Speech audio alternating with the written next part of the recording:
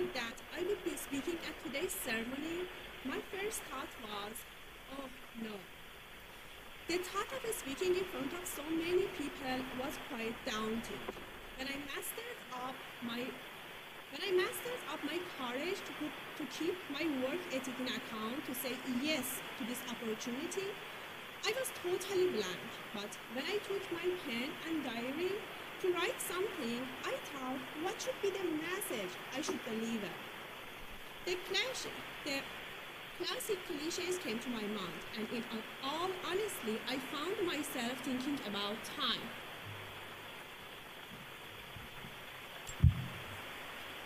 Thinking about time, about how it flies by, and how there is never enough of it. About how little of it we have when we begin to realize how truly valuable it is. There are only a handful of milestones in life where one looks back, reflects on the past, and ponder about the future. Today is one of those milestones. We are gathered here to celebrate the culmination of our postgraduate journey. Allow me to congratulate all my graduate fellows. It was not easy, especially for our batch with the pandemic situation, but we have made it. I have been at DHU for almost 6 years, and when I think of the time I applied for the scholarship, it seems to be just a week or month ago. These years, I and all of us struggled for a journey, for a destination we never thought of it.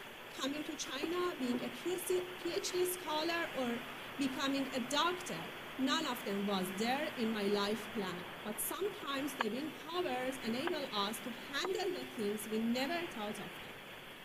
Chinese language classes to advanced organic chemistry lectures, sleepless nights and days, and weeks struggling with the projects.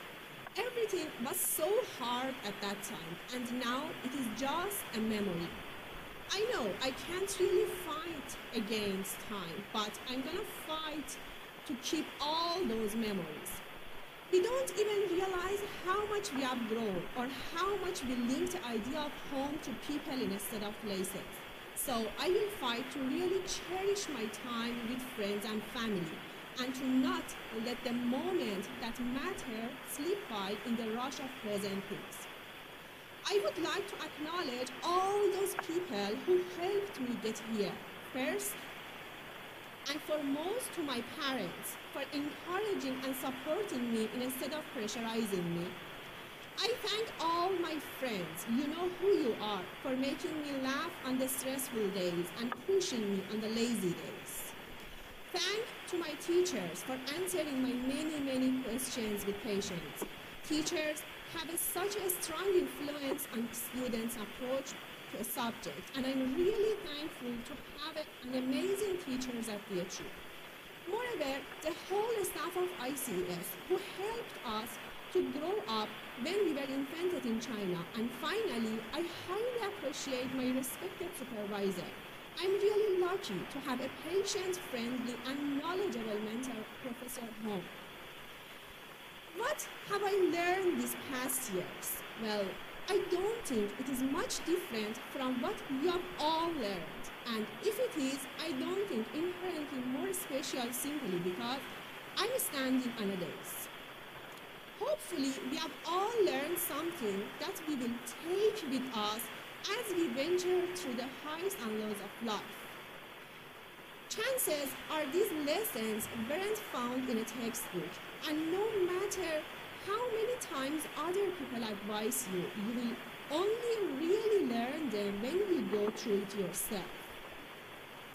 Certain lessons in life only experience can teach you. As it is said, experiences are the best teachers.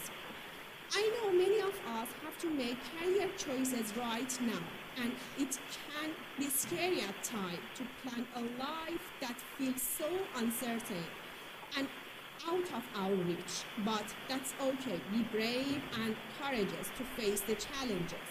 The important thing is to savor the present moment, because someday when we are old and gray-headed, we will once again remember how the time flies. I wish you all the best in the next chapter of your life. Thank you, everyone.